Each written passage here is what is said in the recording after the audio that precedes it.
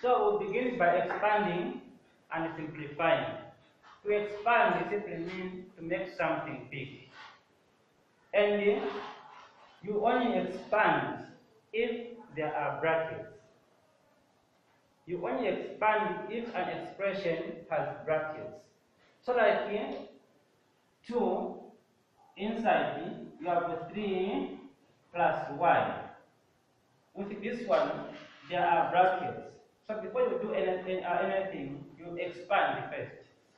Now expanding, you must know that the open bracket or the closed bracket, these brackets, they simply stand for multiplication, which is times that. So the number outside is multiplied by all the terms inside the brackets. So if you want to expand, you simply write 2, then times 3, this one. Again, write plus, then 2 times y. Then from there, you multiply there, you get 6. You multiply there, you get 2y. So here, I have simply, I just expanded. Then from there, I come here, and then I finish. Here I cannot simplify because the terms are different, are not alike. So this is what we mean by saying expanding. Then you only simplify if you have another term whereby the two terms are alike. Only then you can go further and simplify. So our examples, expand and to simplify where necessary. When you say where necessary, it means that if there will be a point where the terms will be like, so there you can simplify. So our first one will be 2x plus 3, then x minus y. Now, what we do, we multiply this part times everything inside there. That's what we do. Now, in this case, we have this term and this term. So what you do, you get one of the terms in this bracket, multiply it by these terms first. Then you have the part of the answer. Secondly, get the remaining term, multiply it by everything inside. How you do it? You first get the first one, which is 2x. After write the 2x, first bracket, write this part, x minus y. Then you close. From there, get the remaining part, which is positive 3, first bracket, write the same x minus y in brackets. This is the first step. Then now from there, this term multiplied by the terms inside. This term multiplied by everything inside. Now don't write 2x times x. You waste your time. Huh? Just do it in your mind.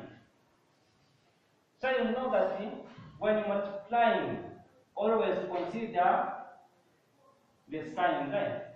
Without considering this, you end up getting wrong answers. So the first step you will say a positive and a positive when you multiply you get a positive. Then 2x times x. 2x times x.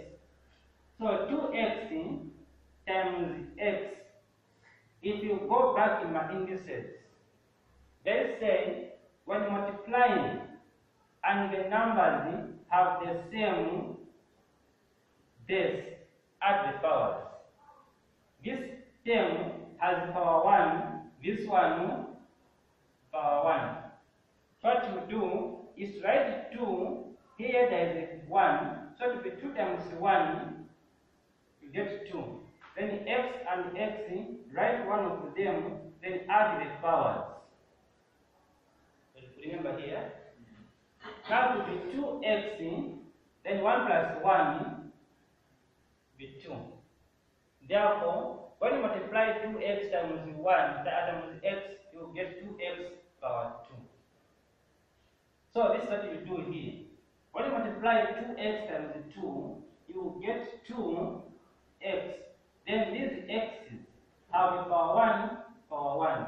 So the result will be power 2. So this one and this one, you are done. Next, the same term multiplied by the term inside. Like I said, remember to look at the sign first. So we have a positive and a negative. These two, when multiplied, you get a negative.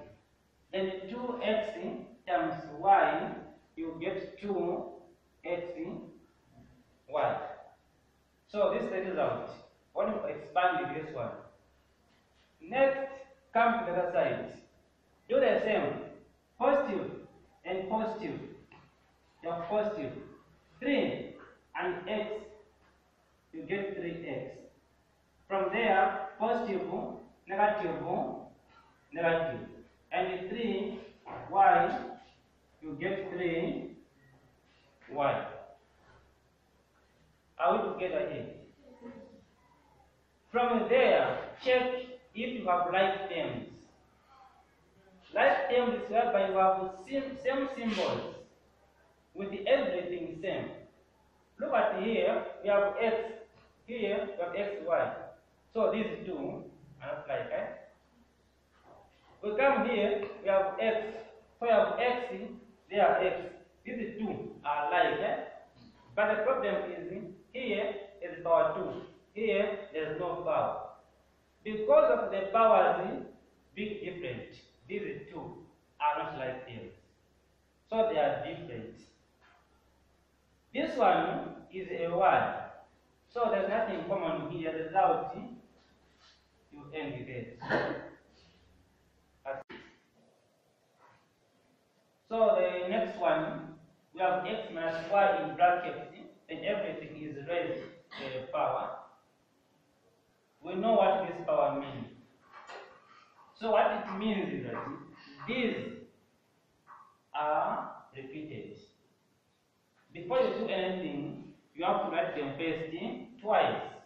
By writing twice, I mean write x minus y in brackets. Again, put x minus y in brackets. So this is the first stage. Now, this stage, the same as this one. What we have inside here are different. What we have inside here are same. These are same because they are coming from one thing. What we have in between here is times. Remember that 4 power 2 is the same as 4 times 4. So just imagine this number is 4 to the power 2. So it will be now 4 times 4. Then I will start. Everything here multiplied by everything in this bracket. So you expand by writing first x in open bracket. Then write these terms in brackets. From there, write negative y open bracket. Then these in brackets. What I have done here is this step. Next thing, make sure that everything has a sign. The sign will guide you. So now we have positive, positive, positive. Then x times x. Remember, this gives us x 2. Then positive and negative, you have the negative. Then x and y, you have x and y. So here we are done. Coming this side, you have negative and positive and the negative one.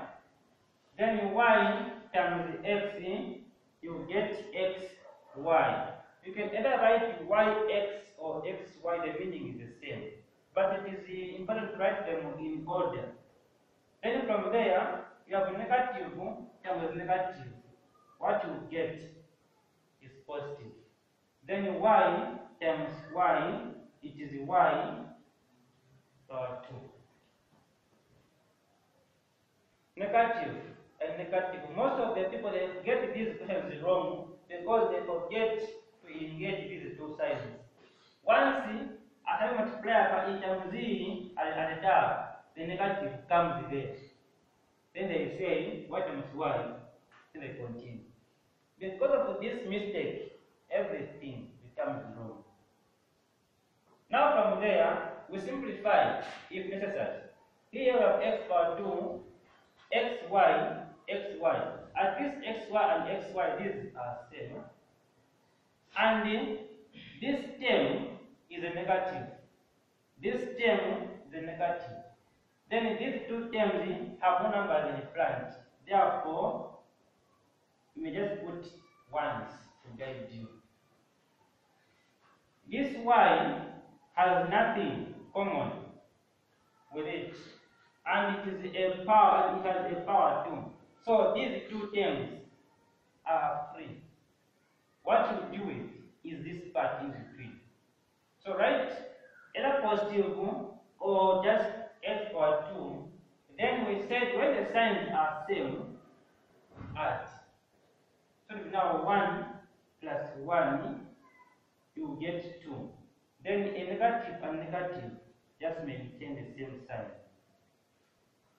Then you put x in y. Just pick one of these. At the end there we have positive y power 2. And from there nothing is common. So what do you do?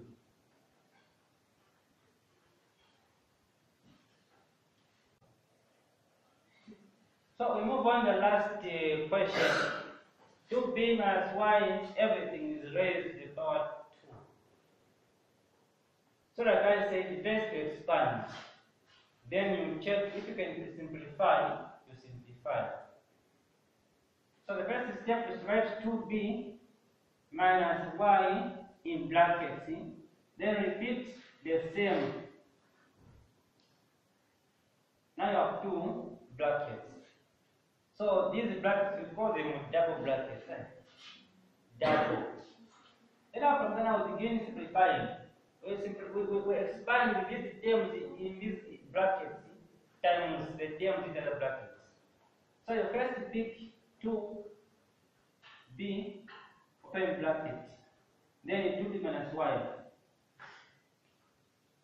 You close. The next thing, negative y.